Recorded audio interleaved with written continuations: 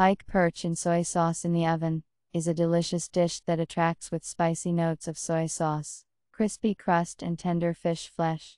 Such a fish can be served to the festive table. Prepare the ingredients for cooking zander in soy sauce in the oven. Prepare the marinade. Pour soy sauce into a bowl. Add honey, and also dried basil, ground black pepper, and a little salt, considering that soy sauce is salty. Stir the marinade. Wash the pike perch fillet, and cut into pieces. Put in the marinade, and let stand for 25-30 minutes. Peel, wash and chop the onion. Put it in a baking dish.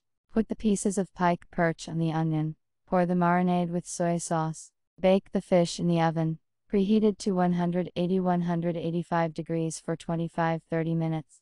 Pike perch in soy sauce in the oven is ready. Serve hot with vegetables and pickles.